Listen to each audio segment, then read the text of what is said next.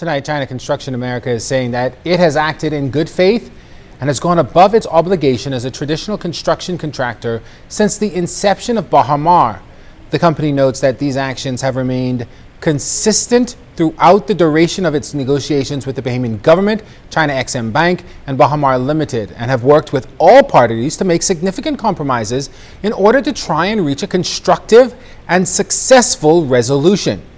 Regarding the offers made, China Construction says it agreed to invest an additional $100 million in Baha Limited, also in order to help satisfy China XM Bank's requirement that 100% of its new $200 million loan facility be guaranteed.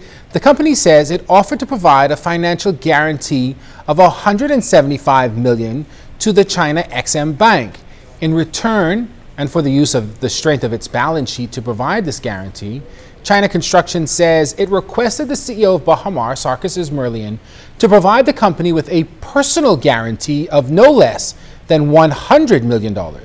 It also offered Mr. Ismailian the option of providing his personal guarantee in any number of ways, including the form of a pledged collateral. But the company said that offer to help satisfy China XM Bank's requirement of a full guarantee of the $200 million loan was rejected by Mr. Ismailian. According to China Construction, this was precisely the reason they were unable to reach a deal. The company concluded that it is regrettable that they were unable to reach a mutually beneficial agreement with all of the parties involved at this time. However, China Construction says it stands ready to move forward in concert with any and all parties to get this project back on track for the country.